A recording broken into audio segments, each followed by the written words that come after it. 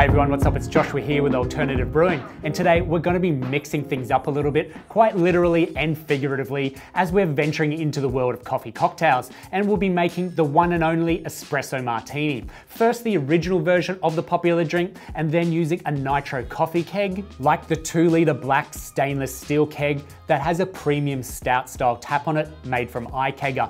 And this will infuse the cocktail with those tiny nitrogen bubbles before pouring it out into the glass, and hopefully give the cocktail more texture and sweetness and that familiar cascading effect as it settles down into the glass. Now, everyone, including myself, will tell you that you need to use espresso brewed coffee to make espresso martinis, and they would be right. It is the best way to produce a very coffee forward flavored basically anything. It is to use an espresso machine. As espresso is rich, it's intense, it usually puts flavors forwards like chocolate and nutty flavors, which works really great for this style of cocktail. But I did mention we were going to mix things up, and for good reason, because not everyone has an espresso machine available to them, and that should not put you off making one of the best drinks to start an evening. And right before we start this video, I need you to smash that like button, as it does help with the YouTube algorithm and we'd really appreciate it. So without further ado, let's get back into the video. So I've gone and used the Hario cold brew pot to make a cold brew coffee concentrate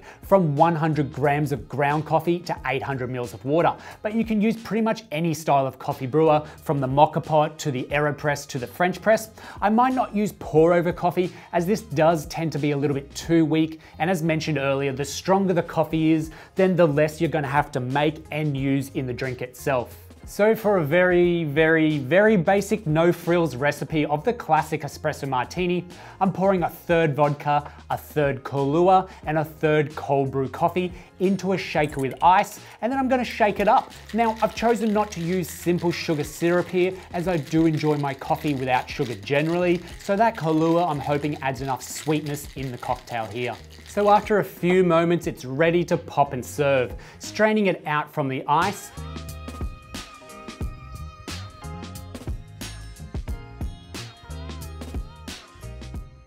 and I'm going for a garnish of shaved chocolate on top. That's a personal touch, but there is an official amount of 3 coffee beans to an espresso martini.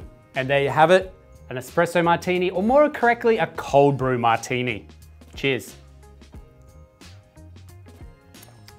Simple and delicious. Now, I'd be curious to see how different it will taste using a Nitro Coffee Keg.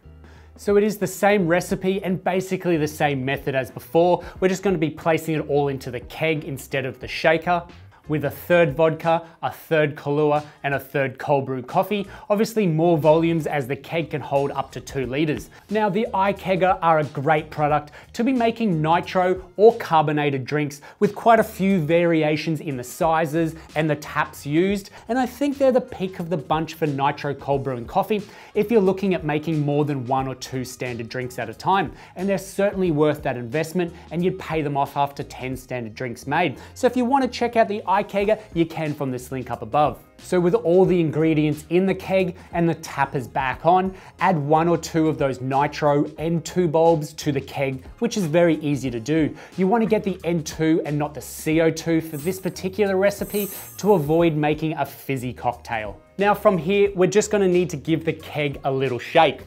It's kind of funny you still have to shake the cocktail up, but this movement helps incorporate the nitrogen gas into the liquid.